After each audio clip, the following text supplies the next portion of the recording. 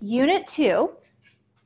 So for the Unit 2, we are doing muscle physiology, neurophysiology, spinal cord, the nerves coming off the spinal cord, spinal reflexes, because it's the nerves testing then that's going through the spinal cord, and then cranial nerves.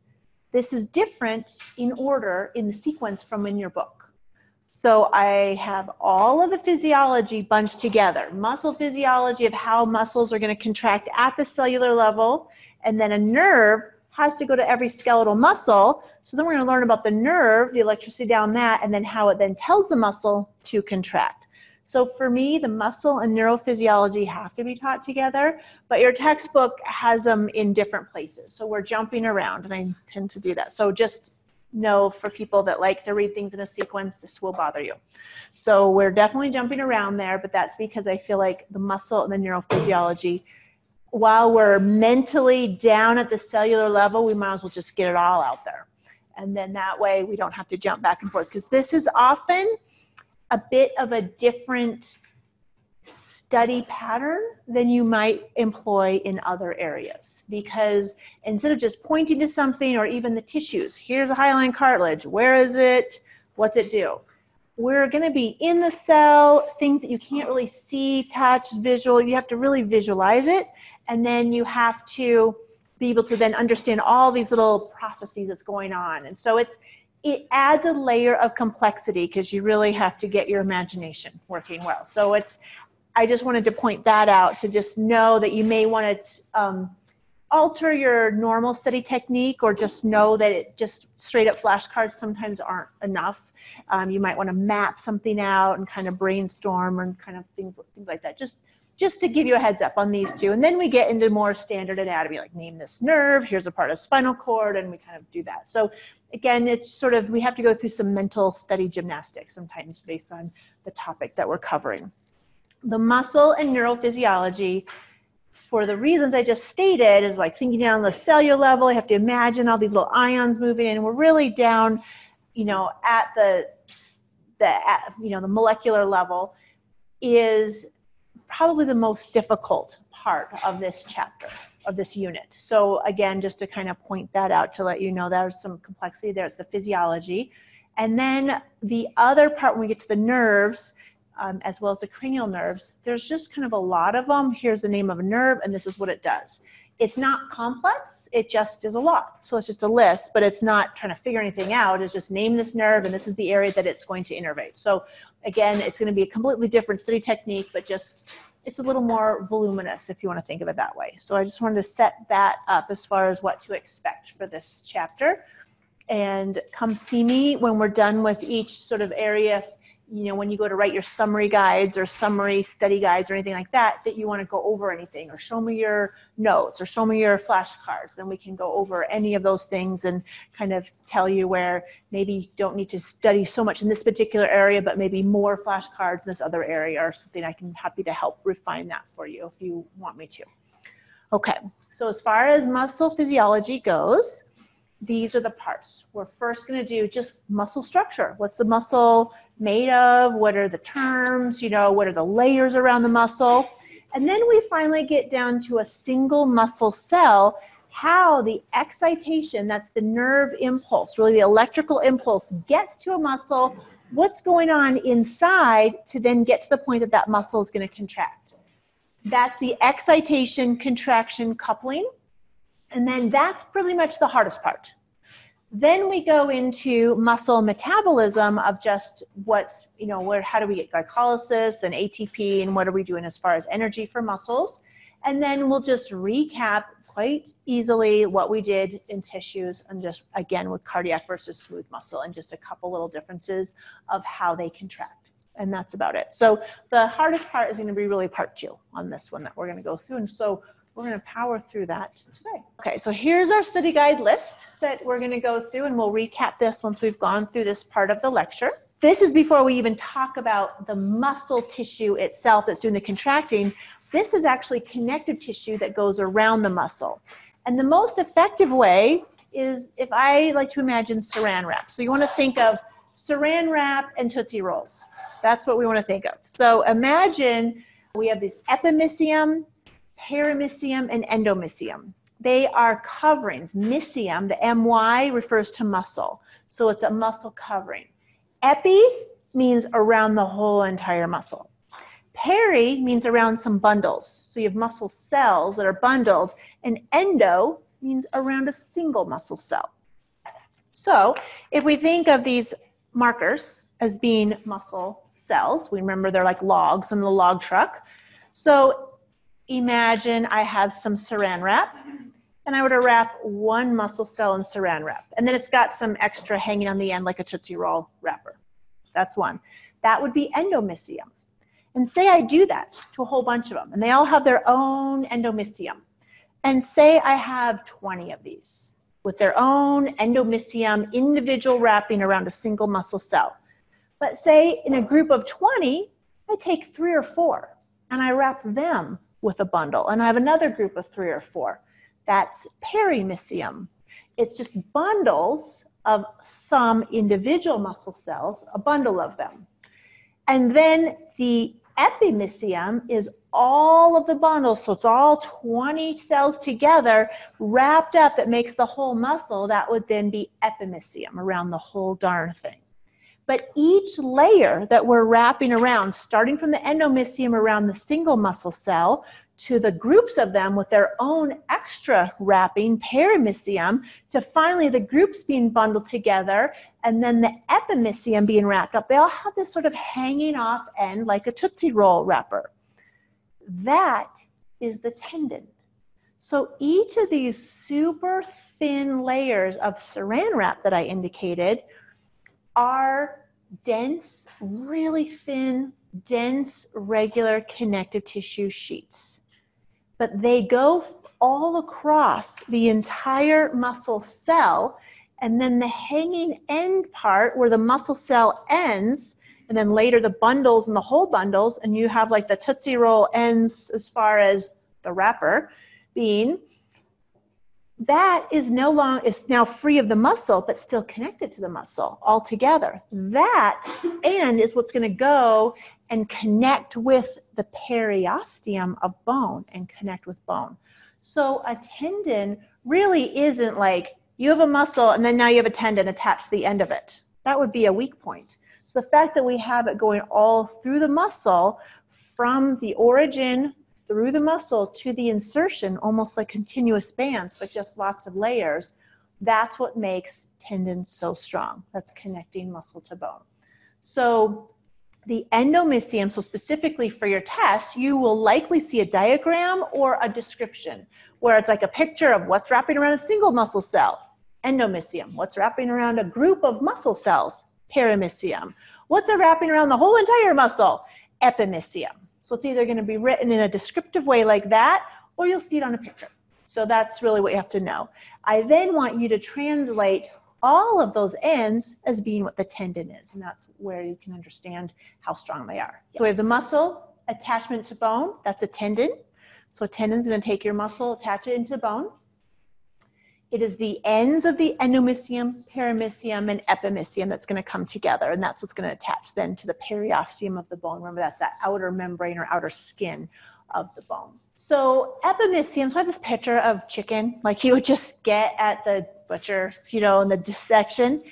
Have you noticed when if you're out, you got chicken breasts and say you take the skin off, so these are skinless chicken breasts, notice how it's got like a sheen on the top. And if you cut into it, notice the actual meat is more of a dull matte color versus the top's a little shinier.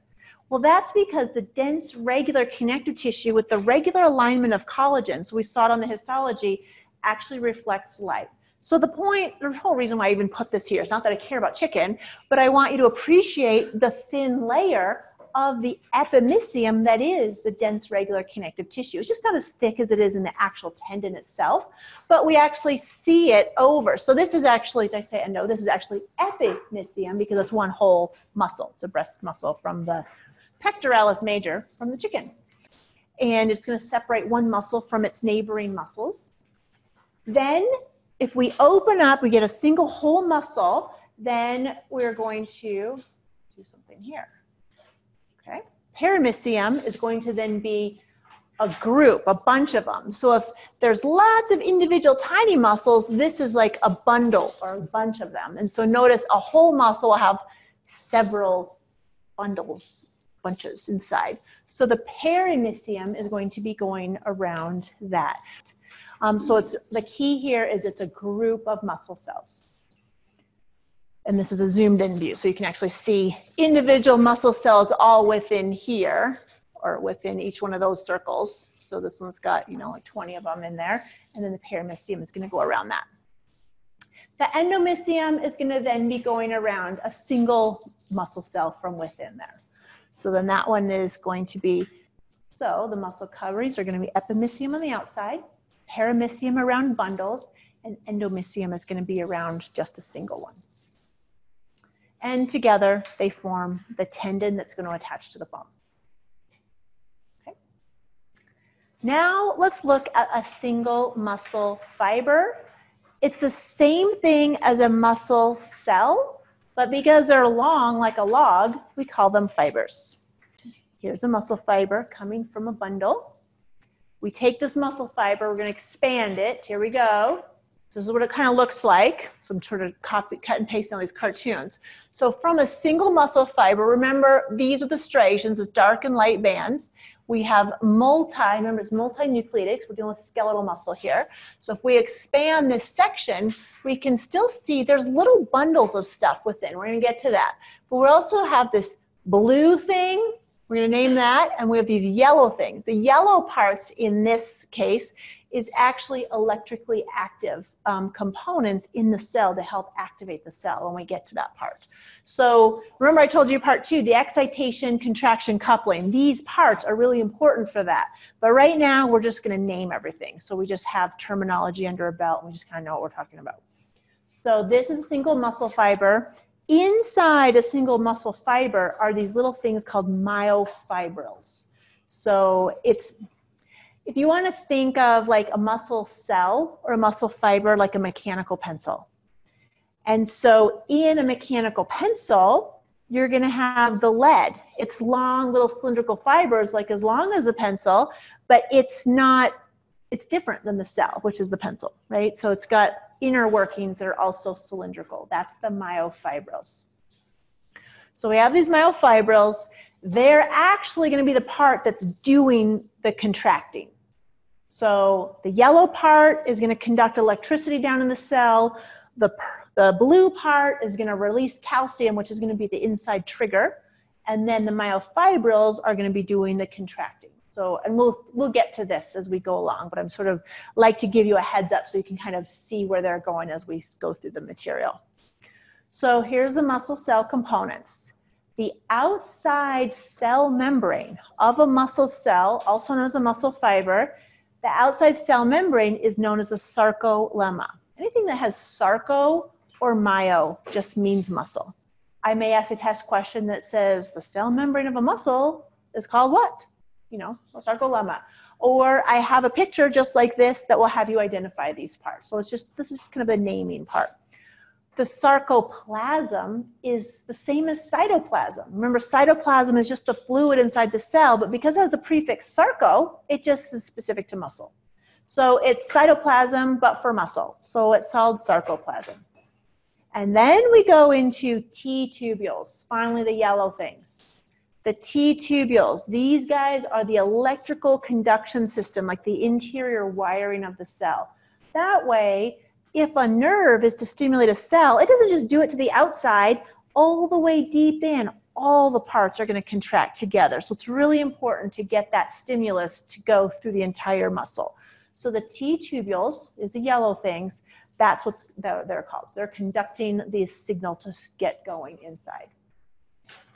Then the blue thing is known as the sarcoplasmic reticulum.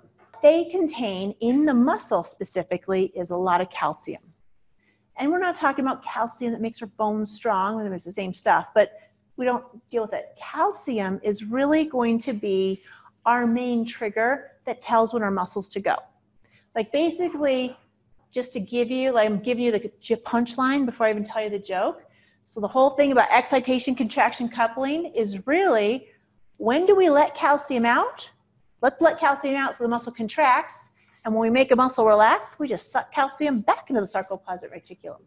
So really, letting calcium out or bringing it back in determines whether the muscle is contracting or relaxing. So these are all the parts, you know, like where we keep the calcium when we want it relaxed. The myofibril is just the parts that's actually going to be doing the contracting.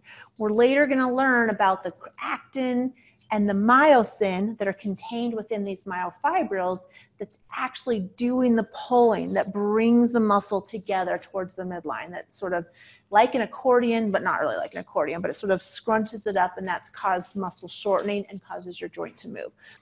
On this muscle cell, we can see the outer, what's the outer layer, the cell membrane called? Sarcolemma. And then it's all within the fluid. What's the fluid of the cell called? Sarcoplasm. Sarcoplasma is the cytosol. So what is the yellow part that's going to bring the electricity into the cell again? T-tubules. What's the blue part that's hanging onto the calcium? Sarcoplasmic reticulum. And what are these guys going to be doing the contracting? Myofibrils. There you go. Okay, you got first part of your practical exam all set, done. Okay, now we're down to the myofibrils. Now we're going to get into the contracting parts. So we're going to get, so again, we're just naming all the parts. In the next step, when we do part 2, we're going to go back up and then talk about the calcium and put it all together again. But right now we're still digging down the basic anatomy of this muscle cell. So the myofibril, I kind of like this picture because it shows you some sarcolemma peeled back, so you can kind of tell that's the membrane. We're looking in there, we have a black nucleus here. We can see, you know, it's like, again, to me, it's like a mechanical pencil. Here's the pencil, but the myofibrils are like stacked with all the lead inside of it. Still long like the cell, but it's different. It's not a whole cell into itself. So here's the myofibril pulled out. So now we see it. And so as a whole, here on the muscle, can you see through the sarcolemma, we see these dark and light bands. Those are the microscopic striations. So if we pull out a single myofibril, we can see dark and light bands. They actually have more stuff going on, and we're going to be going into detail on this too, so it just gets better and better. But we have dark, light, and that collectively gives you the appearance of, on the histology of a muscle cell. So we're going to go into it, and notice this thing repeats all across the muscle. So we're going to look at a section that, notice this zigzag line, it's really light purple, right in the middle of what would be a light band and another one. And it actually repeats over and over. So one section to one section, we're just going to call that a sarcomere.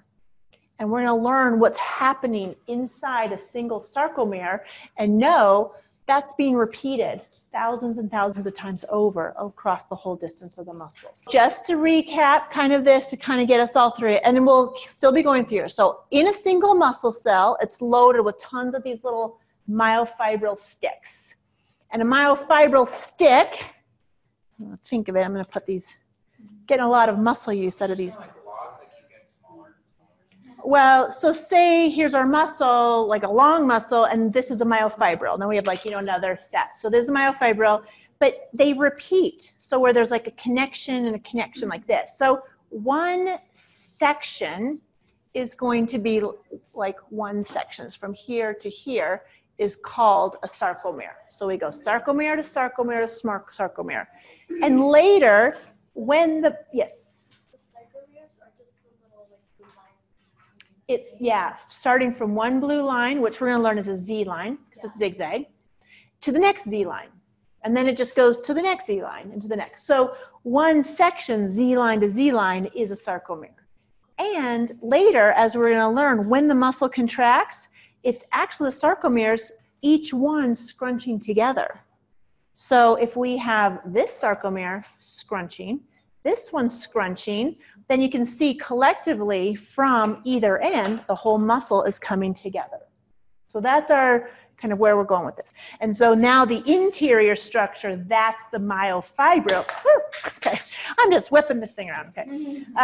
That's the myofibril, thank you. And then we want to break the myofibril down into visual sections. So we end up with, say, the label on this marker is the dark band. And then we have the light where the connection is. So that's where we're going to go here. Okay, so we're all feeling more comfortable in the perspective. Again, we're like diving down, diving down.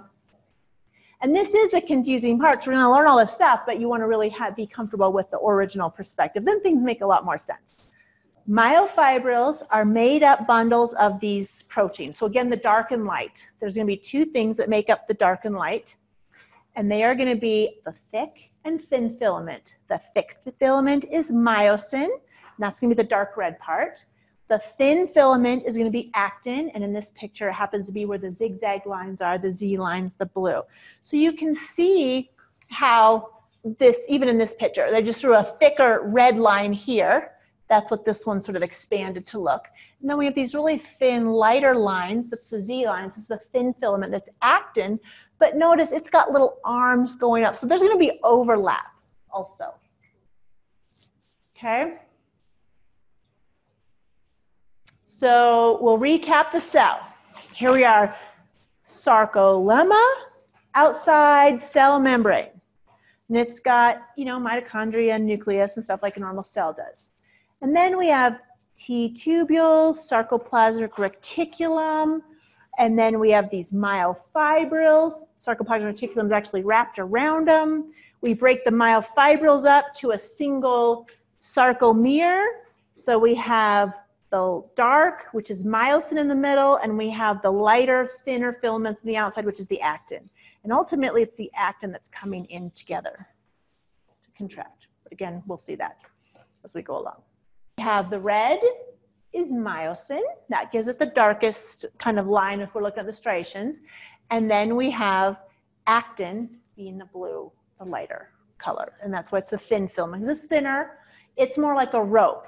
Later, when we learn about the muscle contracting, the myosin are these strong arms pulling, and the actin is the rope that it's pulling on. Here's a single muscle cell, and then popped out is the myofibril. And then we can see how it's in this section. So now we're bringing this over here. Here's still part of the myofibril, and we can now see individual myofilaments. Okay, and so who remembers what the darker one, again, now they change colors on us, but the darker, thicker one is myosin, and this thinner one with the zigzag lines is the actin. So just to kind of get ahead of us, we have this actin, and see how it goes into, so there's sections where they overlap. Eventually, this myosin, they literally, on this side, are going to be pulling on the actin to pull it, like this way. And these myosins are going to pull this side. So eventually, how a muscle contracts is these Z lines are coming together. So we're going to get into how that happens. But we're down at the teeny tiny part of a muscle cell. Like, all right, so we're going Z line. So here we go. Z line to Z line. What do I have next? And see, okay, so I shrunk it down. Okay, here we go. So here's a sarcomere. A sarcomere is Z line to Z line. So here it's shrunk down. And then here we go. Whole myofibril is just always end to end, like a train, like this. Are we good? Sort of. We're still in sort of land. Okay. Yes. Like a train.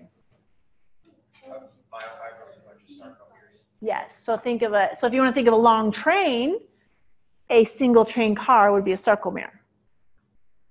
And the connection from one sarcomere to the next one, where it's connecting, is the Z line. Okay?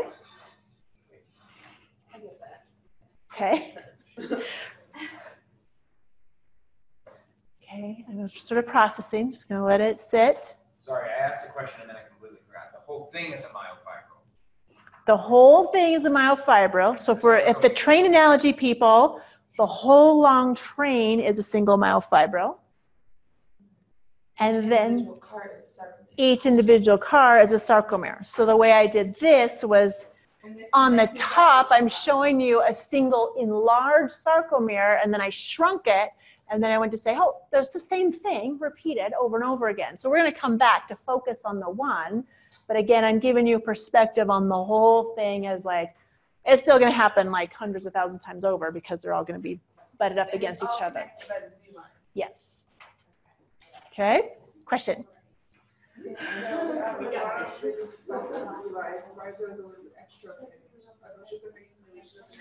It's just to the next, yeah.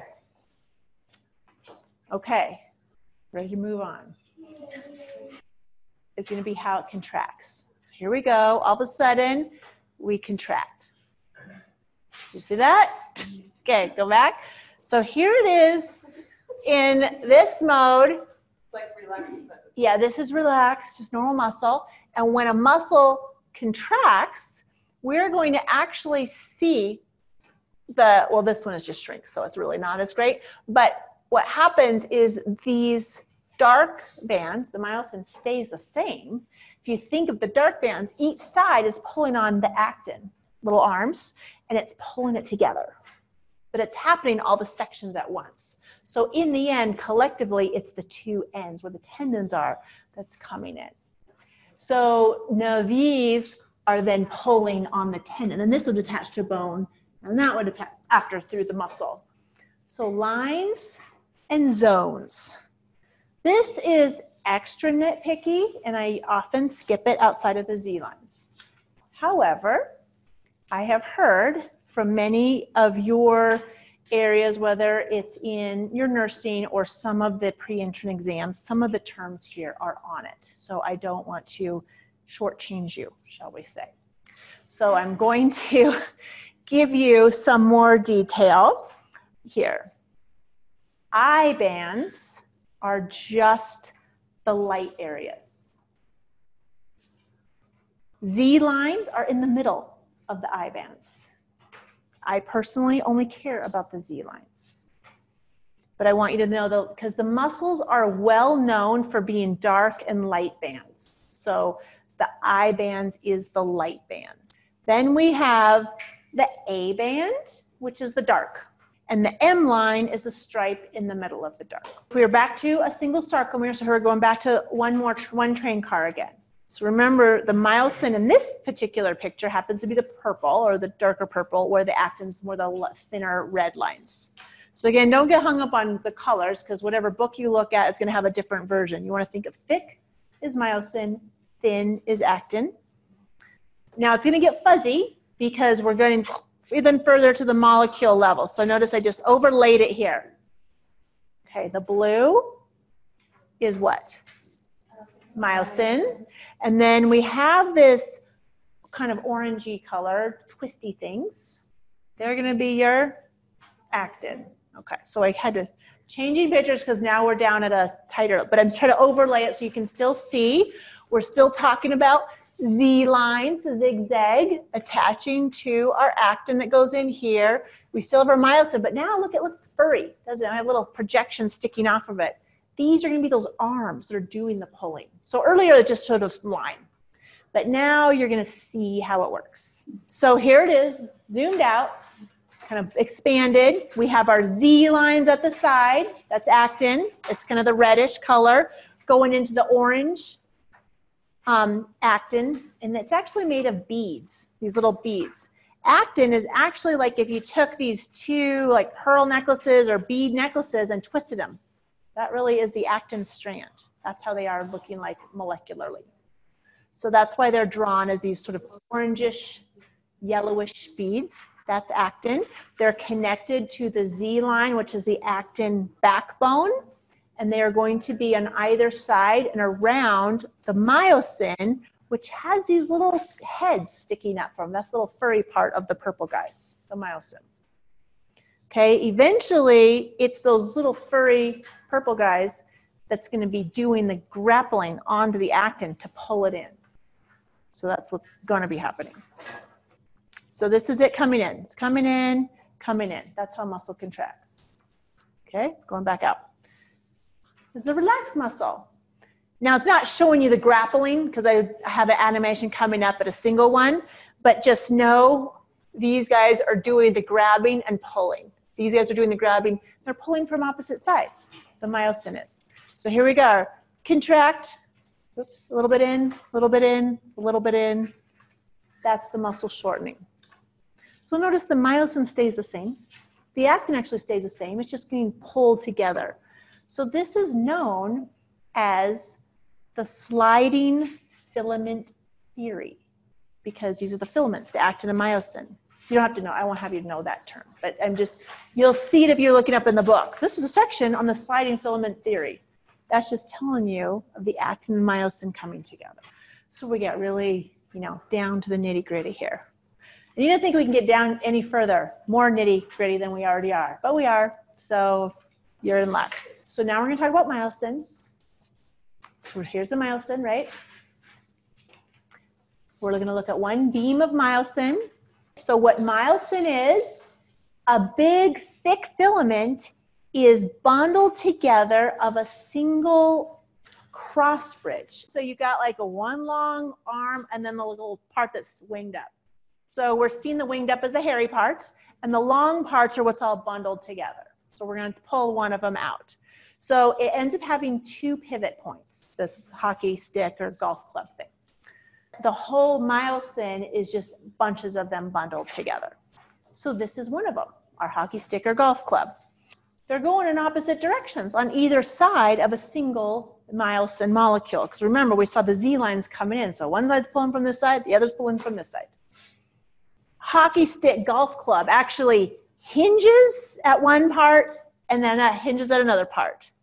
And then we have binding sites. So here's a hinge. Here it comes lifting up. So it's going to lift up and pivot. This is how it's actually lifting toward the actin that's going to be next to it, but we'll see it all together. But we know that a single myosin cross bridge, which is what this little guy is going to lift up. That's its first hinge point, the hinge being here. And when it lifts up, it is lifting up because the head part, the bulbous head, wants to bind to actin. So it's really lifting to meet up with actin, and when it meets up with actin, it will then pivot. And here it's pivoting. So it literally lifts up and cranks over. So I have up and pivot. You could think of up and crank.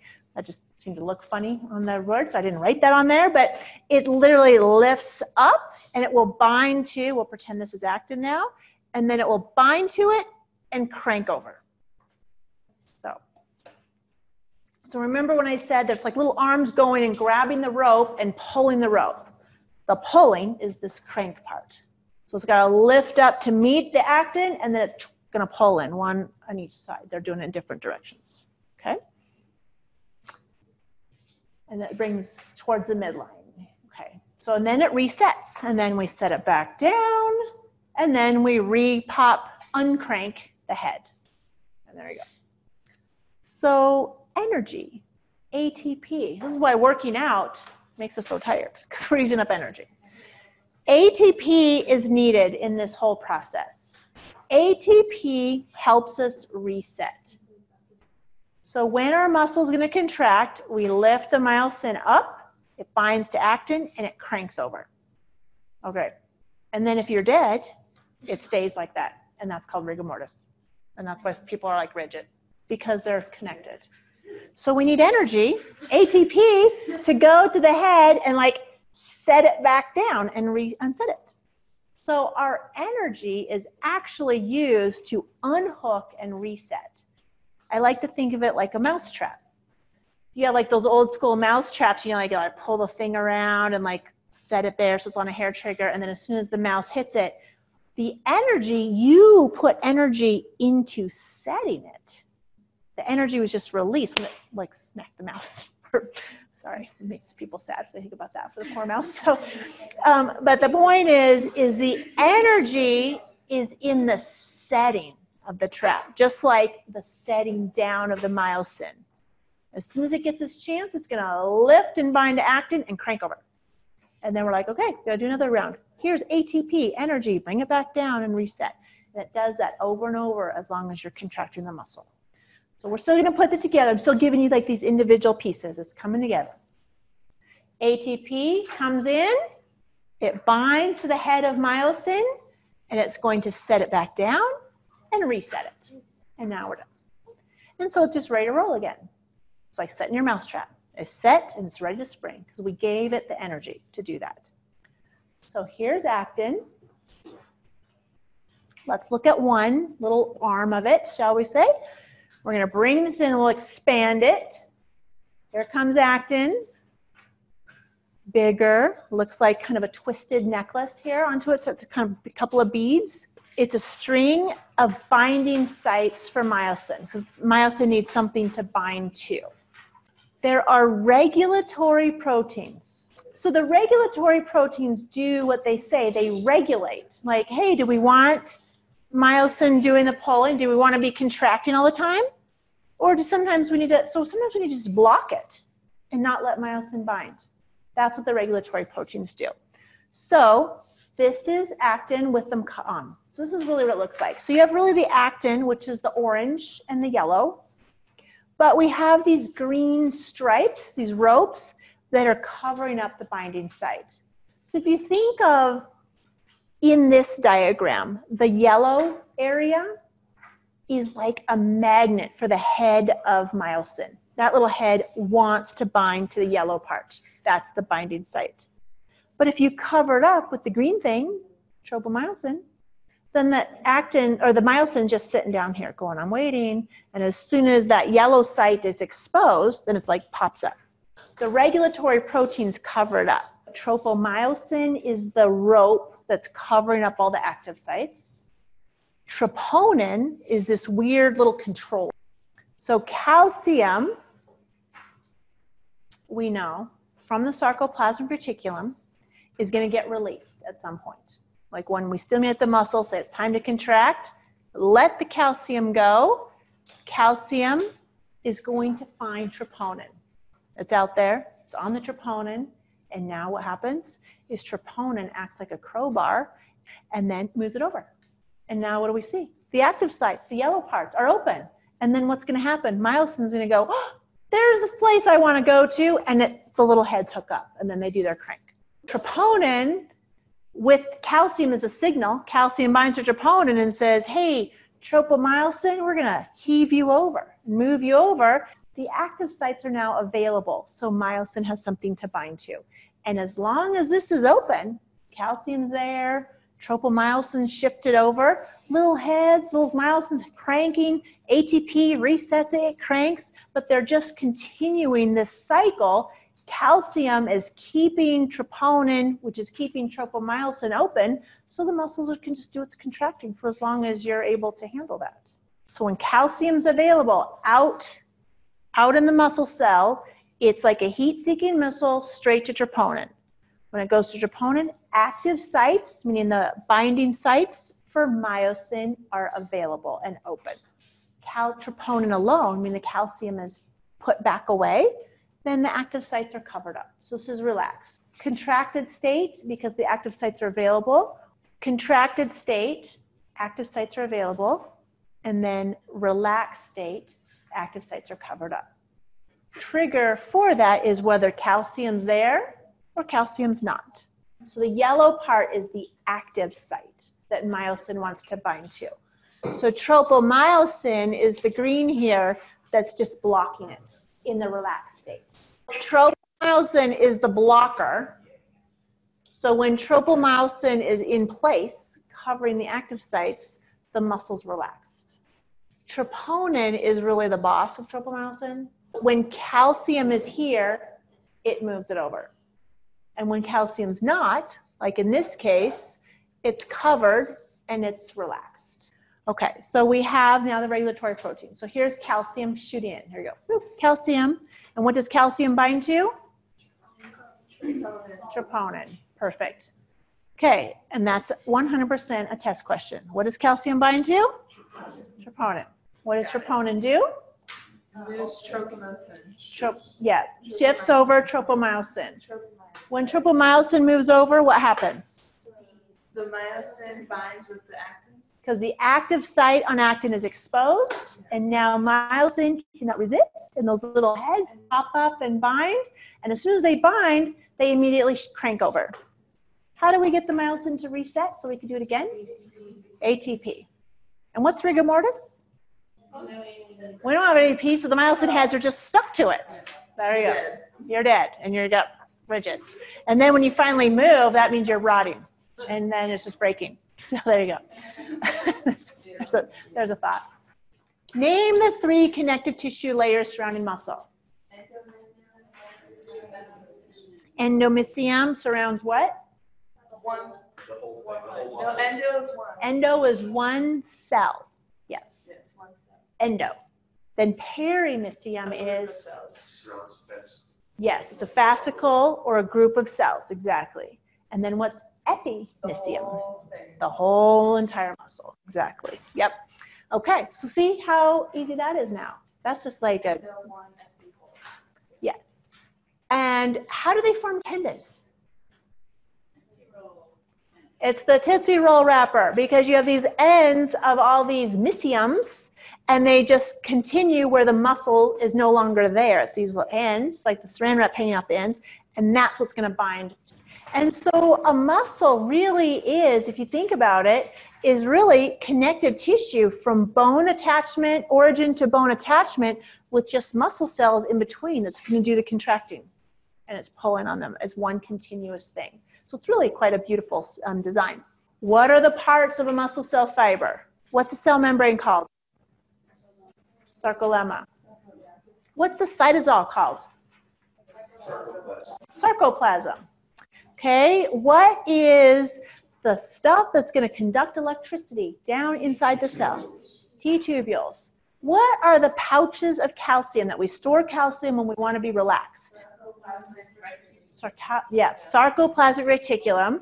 And so really when we want to contract, we just let the calcium out, and it does all this other business that we are going to learn about. And then when we want to relax, we just suck it back in, right? So really the trigger is going to be calcium. We just have to learn the parts that's doing it through.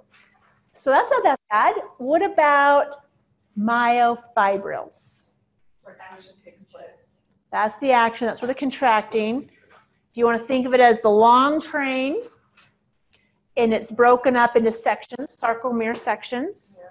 And so the little pieces within the sarcomeres, the actin and myosin, they're called myofilaments. Like the filaments are smaller. And then actin and myosin are going to contract against each other. So then, even tinier, what are and where are the regulatory proteins? Troponin and tropomyosin are the regulatory protein, and they are on, Ryan said it, on the actin. Yes, perfect. Okay, we got all the players on the board. Now let's make some action.